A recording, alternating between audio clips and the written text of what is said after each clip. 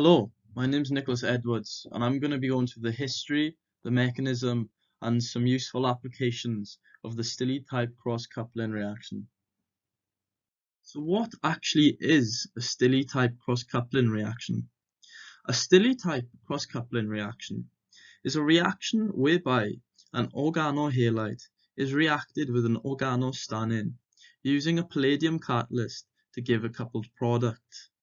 If you look in the top left, you can see the general reaction scheme. We have the organohalide, which you can see as R1.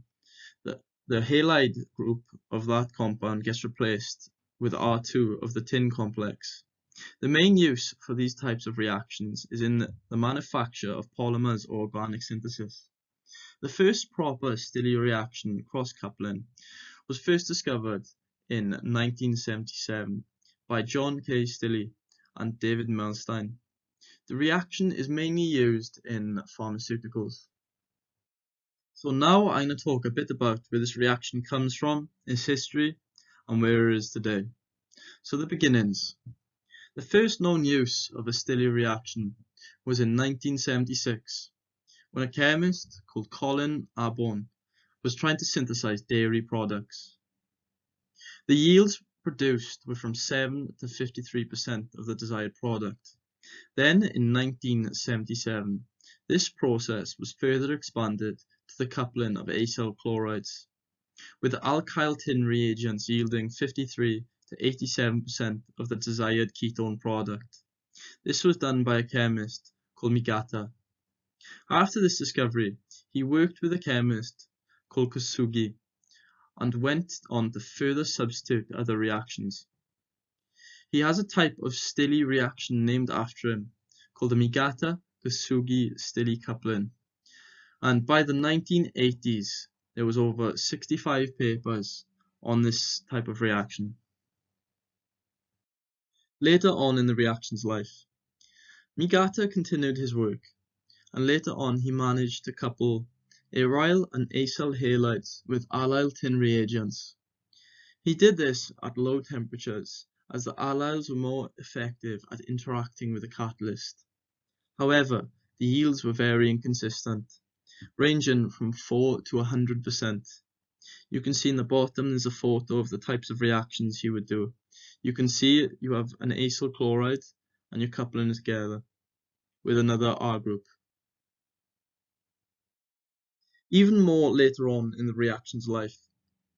In 1978, after seeing Migata's work, Stille published a paper on the successful coupling of many alkyl tin reagents with myrad acyl and aryl halides. He was able to do this under even milder conditions with a more constant yield of roughly 76 to 99%. And this reaction is still used to this day. At the very bottom of the page, you can see a benzene ring with a Y group and a Cl group attached.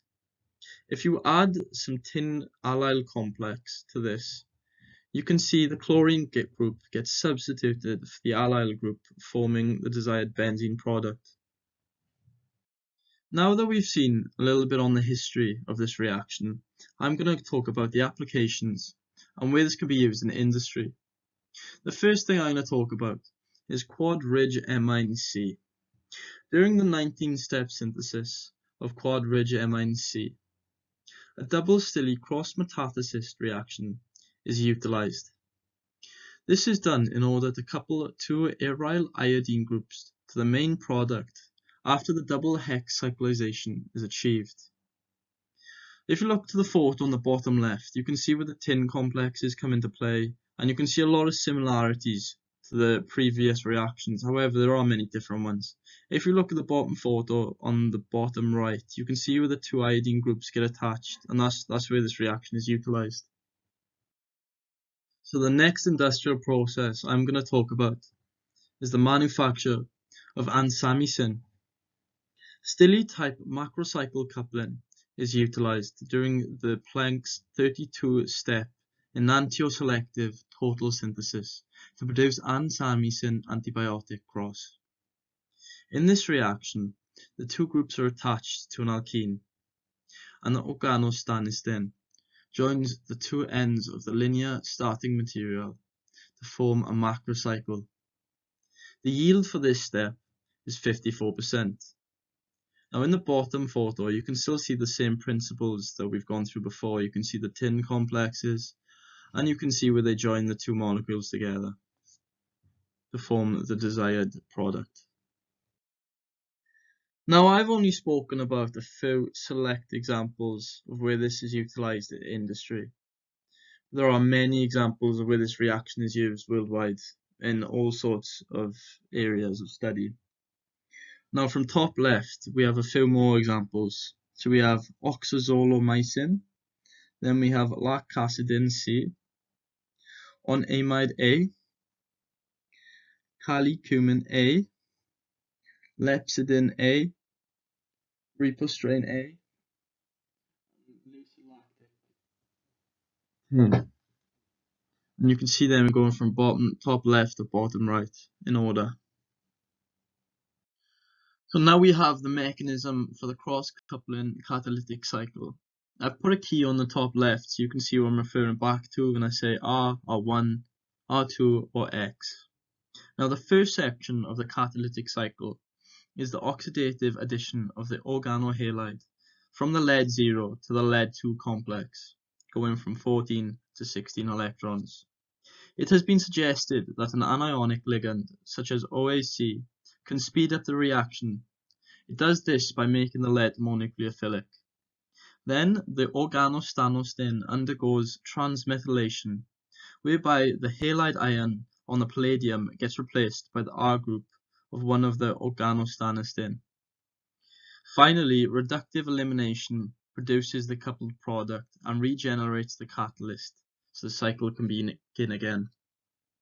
If you look to the middle left, you can see a rate of this reaction is affected, with alkyl being the least effective and alkynyl being the most effective. To increase the rate, a solvent with strong polarity can be added, such as DMF. Lithium chloride is often added to the reaction as it stabilizes the intermediate formed by oxidative addition of the catalyst, and this can also increase the rate. Now this reaction is usually done under inert conditions. For example, a degassed dehydrated solvent. Now the reason for this is because oxygen oxidizes the palladium catalyst, which promotes homocoupling of the organic Stanley compounds. Now all these side reactions together decrease the yield, as because you're not producing the desired product. Normally as a tin complex, either a trimethyl stanyl or tributyl stanyl is usually used. Trimethyl stanyl will give a faster reaction and possibly a higher yield. However, it is about 1,000 times more toxic, so it should be avoided unless absolutely necessary. So that's my presentation on stille type cross coupling. I hope you enjoyed it and maybe learned something from it. Thank you very much.